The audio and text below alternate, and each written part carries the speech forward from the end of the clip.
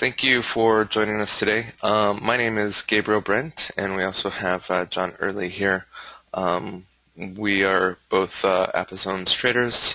We are day traders moving into the swing trading realm, and we are looking at different markets, looking for the movements of supply and demand, support and resistance, and understanding context. So as we do this, we are going to be covering a number of markets and pretty much just working our way down this list. And we want to talk about context, trend, and where to get in and where not to get in. So we're going to be doing a little bit of a forecast here as well as prices moving along. So starting out here on the Aussie yen, we have price moving from supply up here down to demand, okay? And along its way, we've come into a couple different zones, or we've created a couple different zones, I should say. And that's what it looks like on the big picture. So we can be buyers down here, sellers up there, but because it's formed these levels on the way down, what I would be watching for is really the bounces in between these two levels here. Okay, I would like to see price come up here first before I want to sell again, and then I want to be a buyer down here. So that's what I'm looking at for the next week here. We will be revisiting these markets every single week, just so that we can track our progress and just look at the imbalances of supply and demand. So what is the significance of the color of the zones? That is a good question. The more times price bounces on a level, it changes the color of the zone. Okay, so if you come down here, aqua is a brand new, fresh zone, and then blue is after the first bounce, or what I like to call the money bounce. Orange is 2 or more, 3 or more, so on and so forth. Okay, so brown means that this level has been hit a few times down here, and we could see a flip-flop of that area because the supply and demand will be shifting over time. Okay, so that's what we're looking at from the big picture, those type of levels. So that's on the weekly. Then we drill down into our daily. And looking at the daily, we can kind of see this picture happening here. So if I'm looking to run with a trend, I have the APA trender here also applied. I want to sell high and buy back low, which means I really don't want to be a buyer right here. Okay, because I know where the weekly zone is, and there are the two weekly zones. And let me just simplify this just a little bit for us and clear it up. So here are the most recent levels here on the daily time frame. You can see the top zone and the bottom zone down below. That's what I'm looking at. And so if I'm going to be a seller or running with this downtrend that I feel is happening, I really need to wait to where it's not in the middle of all this chop. Okay. Now, I have 3 different time frames plotted here. We've looked at the weekly and the daily. When it comes to enter the market, we're going to be using a 60-minute time frame to do so. Okay, so that's the way that I work my things here. What is the APA trender? The APA trender is a really cool tool that I made several years ago, and it helps define the trend. It helps keep you in the trade even though you get major pullbacks. It requires a certain amount of momentum for price to actually push the trender in one way or another. So it's a proprietary algo trender. So it's and yes, it can just remain flat for days or months or years, and as price is chopping on it, it won't turn it over until momentum says that it's time to turn over. So that's a little bit how it works. So If it's flat like this, it just means that we're arranging and that we're stuck in a range. So you can see how flat the trender is, and sometimes it goes absolutely as flat as the crosshairs on my screen right now. And if the color in the background is changing from green to red pretty quickly, a lot, you're most likely in a broad range where you're getting really strong trend moves back and forth. So there's a lot of ways that the trender's good. Sorry about that, Gabe. I just wanted to add those things. Yeah, not a problem. So that's a little bit with the Aussie yen. No entries on this because it's playing in the chop. Or I'm sorry. Yeah, that's right. So moving over to the Euro Aussie. And again, it loads up on 3 of our time frames here. I have all those charts linked together. And it looks like we got some space to rock and roll. That's actually pretty cool. Now it's just a matter of getting on board. So that is the question. How do you get on board since we have all that space down below us? So let's see if we can find an entry from the weekly down into the daily. Looking at this, it's chopped out for a while here. I really want to be a buyer probably in like this area up here. Or excuse me, a seller. Seller. Okay. Yeah. I want to be a seller in there. And that's a nice area of consolidation to look for a retest, mainly when we look at the way that price made that lower low, the way it expanded and broke through that, whatever the January low was, and yeah, looking for a nice type of retest in there would be a good way to follow a trend. Now on your entry chart, that's going to be a deeper type of pullback, short type of entry. But we'll want to see on that 60-minute chart, we want to have good arrival into this area that we're looking for. We want to see good expansion to the upside, because we want to just find a spot in that range where it will, the bus will stop, it will consolidate, and then all of a sudden you're going to see really quick expansion to the downside. Right. So we're definitely going to be adding this one to the watch list, coming into that level right there. So I think that's really interesting. And then if we actually, we've identified it here on the daily, and then coming into the 60-minute level, or 60-minute time frame, I can use the fractal confluence of zones to, well, right there in the middle. It is a nice blue zone. Let's see if we can actually show any more zone. Nope, that's the only zone inside that daily is right there. So I'm going to be looking right there just to see if it bounces off there, to see if I can't get an entry that's only a few pips big instead of the whole daily zone as far as an entry. Are you going, how many days are you going back on your 60-minute? 20 days. Okay. I probably need to change that to 90. Yeah. Okay, so that's what we're looking at there. Let's look at the Euro Yen. Euro Yen has been moving as such. It looks like it's reloading right now into this big brown zone that we had from July of last year. Actually, excuse me. It actually formed really in like May of last year. So that's kind of interesting that it's touched down there. It's popped off of it again, but we've had many bounces on this level, so the more bounces, the weaker and weaker it gets. I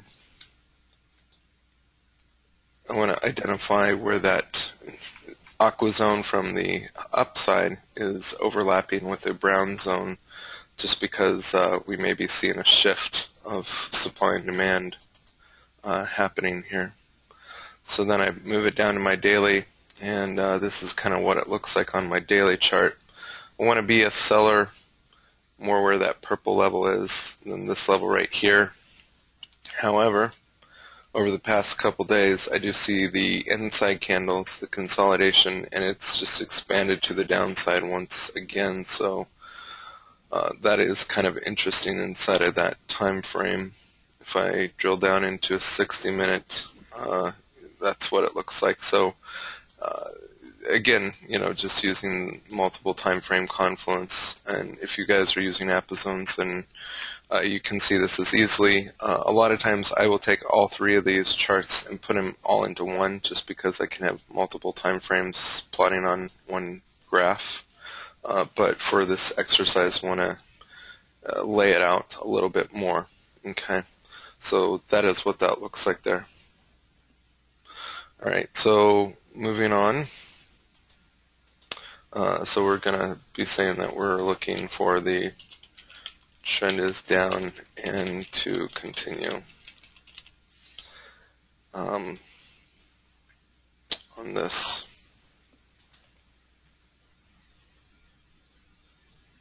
Let's look at CL. I'm day trading CL right now, and it's been a lot of fun.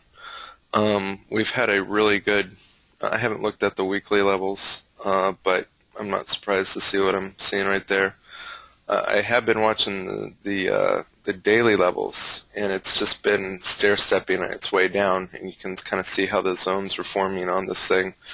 So I've been able to take a good chunk of this to the long side on the intraday basis, but I've been looking for this turnaround to happen up here, and I think it's happening. So today was an excellent day because of just my read off of the daily. So I'm really looking for the retest of this level down here is what I'm looking for. And then since I'm day trading this market, I don't really look to use the 60-minute other than to really drill in and find where my bigger time frame stuff is as I'm trading off of even smaller charts than this for a day trade.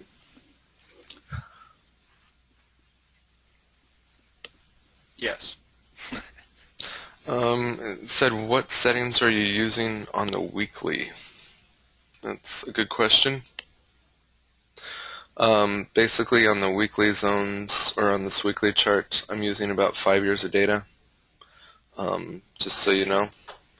And zone settings are all set to standard zone settings, so that's it. Yeah, I've been really happy with crude. It's just been moving really awesome for me. So I hope it will continue. There's been really good two-sided trading, and that's just indicative of broad ranges.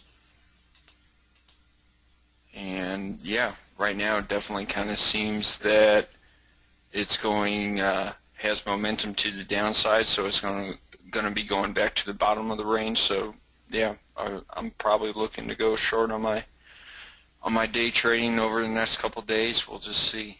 Here we have ES, and it looks like we are consolidating after making a higher high on the weekly, right? Mm-hmm. It looks like we could be stair-stepping, I think. That too. So we use metaphors a lot, and the bus metaphor, and right now it's at a bus stop. So is the next big bus move, the big expansion move, going to be down or up? Well, it does kind of look like the trend of it so far has been to keep going to the upside. So we'll just have to see what happens over the next couple of days or weeks, and whether or not that 2013 daily level holds up and acts as the current bottom of the consolidation that's going on the weekly. So if we're at the bottom right now, could easily be looking for a long if we're at the bottom of the range on the daily, right? Mm-hmm. Yeah, actually, I would say that we're definitely retesting something on the weekly too. Absolutely. That's very interesting. Yes, there's a weekly zone nested in there. So when it comes to our 60-minute, we want to see. Oh, Yeah. There you go. Sorry.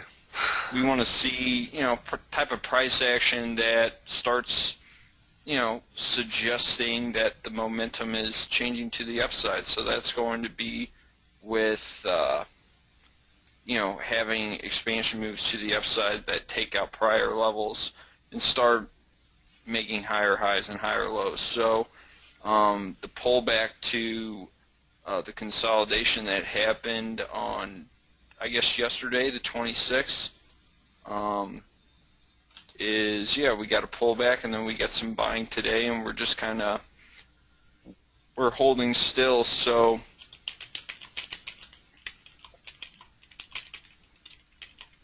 until it would, give us the downward type of price action on the 60-minute to,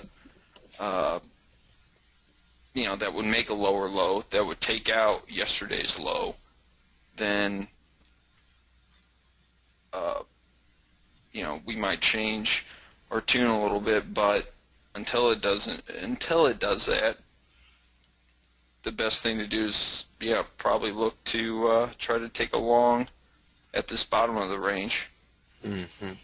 It's interesting because in my mind, this is turning into a range. Just like you just said. It does feel like it's rangy right now.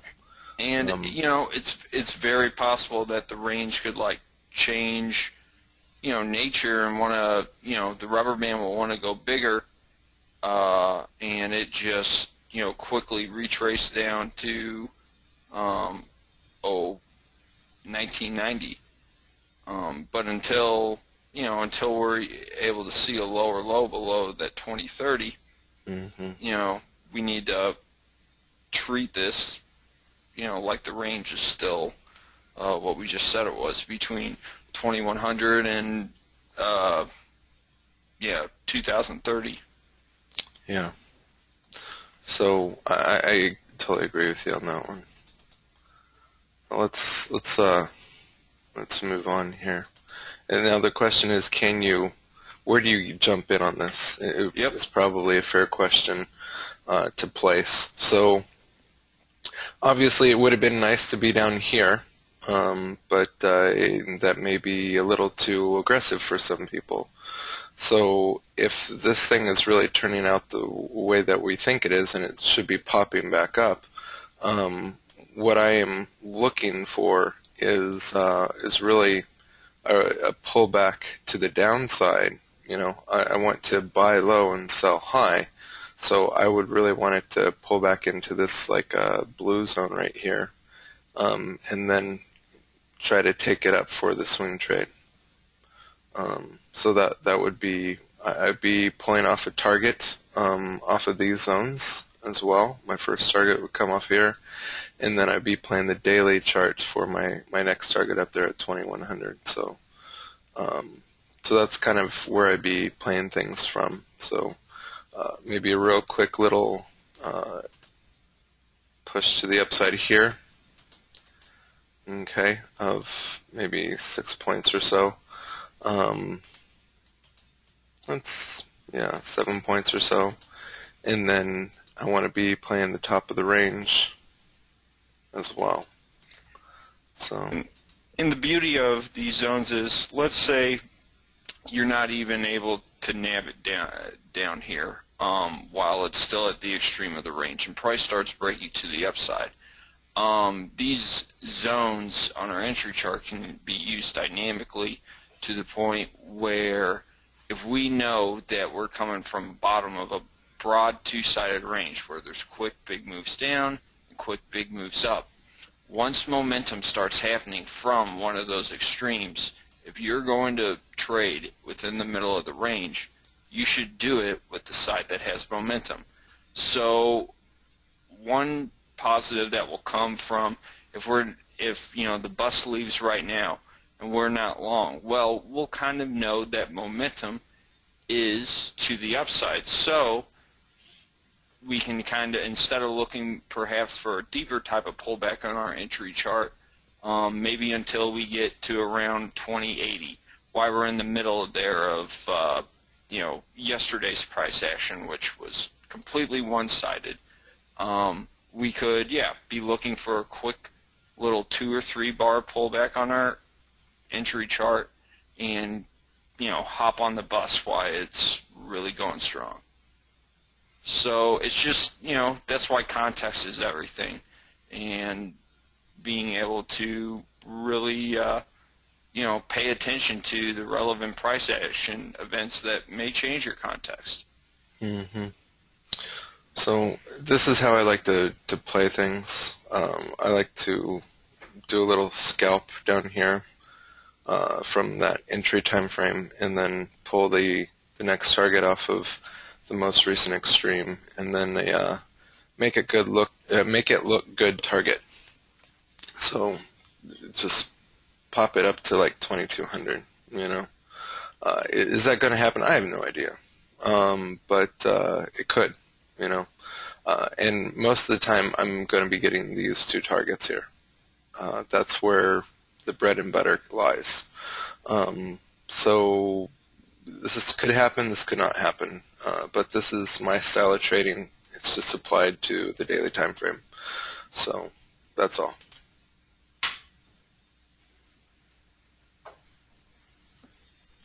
All right, let's move on to another market here.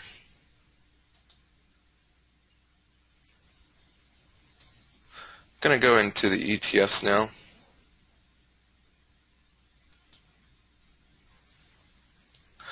Alright, so let's start with the big weekly charts.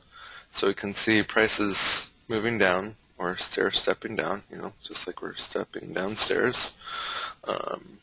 And looks like we've kind of found a bottom down here. So that's pretty interesting. We've had a failure of price action to break the low. It's formed the zone, formed all that consolidation. We've seen one pop up. I would like to see a retest of these 2 levels, just to see how strong they truly are. Or I think, like this week or, last week looks like where the real buying was, but you could have been tuned in for looking at a double bottom type of trade to the long side. Is it counter trend? Yes, but you've finally been able to see a move to the upside on that weekly chart that showed very strong expansion. And if we were to look at dead zones, I'm sure there was a dead zone on that consolidation spot between 22 and 20. So the point being that that zone that we just got a retest of from 1859 to 1645 showed some relevancy. It showed an ability to, go up. But again, it's a counter trend type of trade. Mm-hmm. So you have to be very, since context is different for a counter trend trade, obviously, than is following the trend, you're going to have some different parameters for, the type of signal that you're looking for and the type of price action that you want to see to warrant doing that type of trade. Absolutely. And we're basically trying to say that, hey, this is price failing to break low, so we're going to buy it when it's a bargain and run it up. So the counter trend may work great, but you don't know that for a fact. Yeah. Well, and if anything, when it comes to double bottoms, it's not, we don't want to just assume that even if price really gets going to the upside from this level that, the trend has changed. If anything, all we know now is that, we have confirmation of it being in a range from 21.60 and 23 all the way down to, 1645. That's all, we have confirmation. So, if we do get the right arrival to the top of the range, we should certainly look for a short type of opportunity to try to, ride it down to the back to the bottom. Yeah. So there's Go good ahead. opportunities both ways. Absolutely. We could do it. Absolutely. I couldn't agree more. So the question is, if we know where those levels are on the big weekly time frame, where do we jump in on the daily? So this is kind of what it looks like in the daily, all right, and where my drawings were. And then we want to zoom in here one more time to really find a great entry off of the hourly. So that's what I would be looking to do here. And it looks like we have something forming right here that it could be, that was really interesting down here, but we could still take this, to the upside for hmm sure. And if we're looking to the downside, on that daily chart there was still a nice open gap that seemed like, open gaps, especially on daily charts, are I like looking for them because in more cases than not, their price is magnetized towards this. So if it's approaching one of those magnets with actual momentum, like if we see price start bouncing like really quickly, melts through that 1960 dot area, and it's on its way towards 20. That's the type of thing that we would like to see, in order to, the arrival for potentially looking for a short up at the top of that range Hmm. from the daily perspective. And let's go see what this thing actually looks like on hmm this from the 60-minute time frame, because we can. This is a cool thing about trading is we can like just drill into these Yeah. levels. So that 20.50, 20.28, it is orange, but that does kind of look like a nice extreme area where I would like to see price come in too fast and then see some consolidation. And then I also would probably take a look at what that blue zone look like Hmm. up between 21.12 and 21.61, just because it has a smaller bounce count. But you want to, when you're looking at the support and resistance that's nested within these bigger multiple time frames that you're, identifying as your area of interest where you want to be taking trades at, you want to go back and look at, what happened at those support and resistance zones. And if you're going against momentum, you want that type of zone to be one that, you know, had a strong move into it and a strong move away from it when it was created. Not necessarily one that had a strong move, a zone that had a strong move in one direction and then consolidated and then had another strong move in the same direction. So those are just some thoughts. Hmm. So anyway, for targets and stuff like that, I want to make sure that this zone stays firm, and then just popping targets along the way. So first zone that we come up to is this level here, which gives us right around a 1-to-1 ratio. And then our second target is just that next daily zone level that we were looking at. So that's kind of, actually, excuse me, that's the weekly zone there. I'm mistaken. We could go all the way up to 2090. So that's even higher. But yeah, I would do something like this in here. Maybe even put it right there for your second target, Yeah, since this is and a then counter trend trade. you play the third Hmm. up towards 21. So that's what I'd be looking for, and it hasn't lined up for an entry off of this right here. So getting in on board may be a little bit challenging, but time will tell. So, but it's definitely one that I want to keep an eye out on. All right. Well, I'm going to stop the recording here. Thank you for those who have watched the video thus far. We will be doing another one of these sessions next week. For everybody in the live audience, we'll be getting into more markets here and answering questions and things of that nature. And just make it a real great collaborative effort. So we'll see you next week.